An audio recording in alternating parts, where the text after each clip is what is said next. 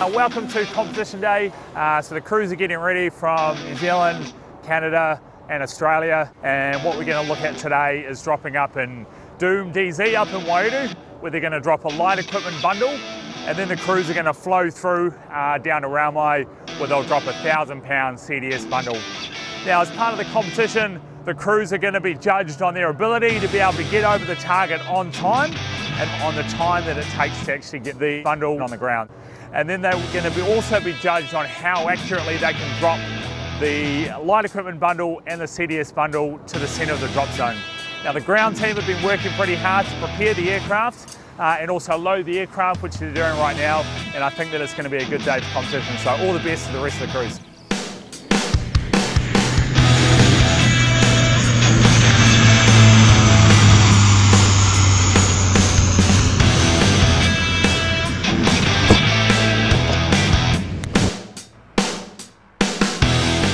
G'day, my name's Ethan, out on the drop zone here in Raumai today. We just had the Australians drop. Not a bad effort for the first drop of the day, 8 metres.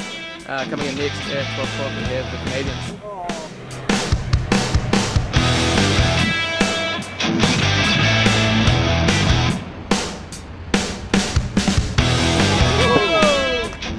G'day, Ethan again, back out on the Raumai drop zone. Just had the Canadians drop, right on the letter. Great score from them, 0 metres, bullseye.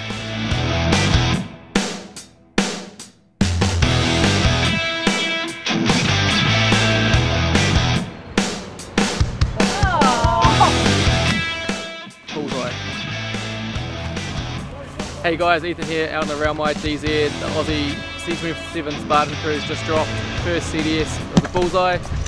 Next up we've got the New Zealand crew. Hopefully they can pull off an upset win. The Canadians and Aussies have been dropping well. Great start to the day.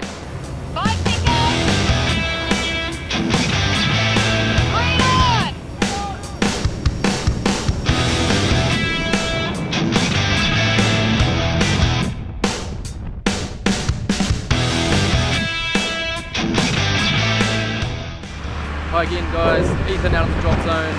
The Kiwis have just finished their drop for the day. The best time on target so far in the tournament, not quite the accuracy, but let's wait till the Waiuru drop come in and the Kiwis can still walk away with the trophy.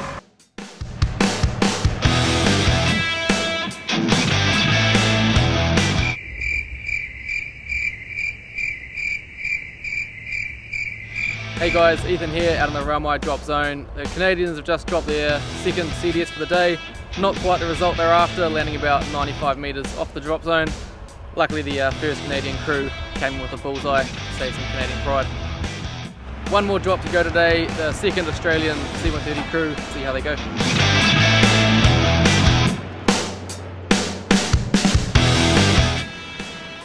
Not their best result, but still not a bad effort.